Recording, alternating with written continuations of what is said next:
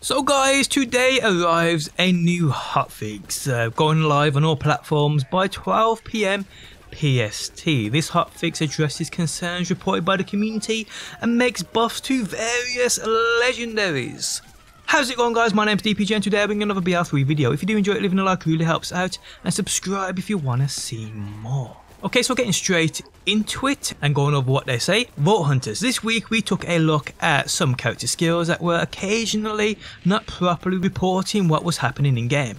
For these instances we have updated the description text to show the actual in-game values and removed an instance of a penalty that was not reported on its skill description.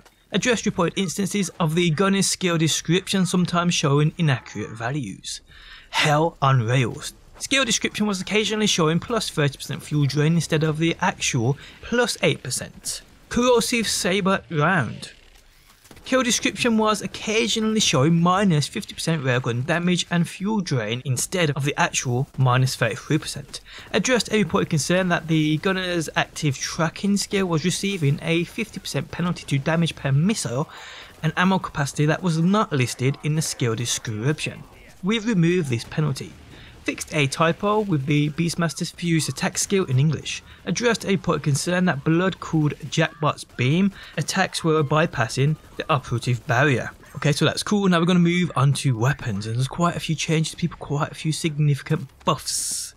Okay, so the Creator's EMP5 increased critical damage by 80% while airborne.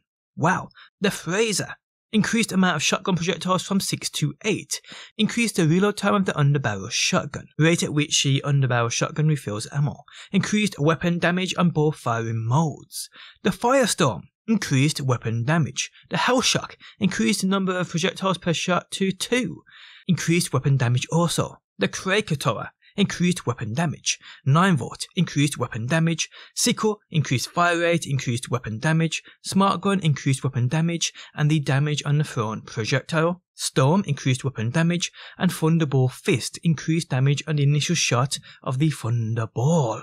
So quite a few changes to some of our legendaries in game, I'm not gonna lie. Some of these I'm actually looking forward to testing as well. If I find anything significant, people, I'll upload videos on, so actually my test a majority of these and bring you guys my thoughts on them. I mean, these are a few weapons I have been using or have used in the past, so I know exactly how they did perform pre-patch.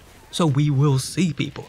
But yes, let me know your thoughts on this down below within that comments section. So any other legendary weapon you feel needs a buff, let me know. But yeah guys, just a quick news video surrounding Borderlands 3 and the latest hotfix. If you guys enjoyed the video, leaving a like really helps out. If you're new around here and want to see more Borderlands, be sure to subscribe. And if you never want to miss a video I upload, you can turn notifications on by hitting that bell button. But guys, thanks as always for stopping by. Hopefully you enjoyed the video and hopefully I will see you on that next one.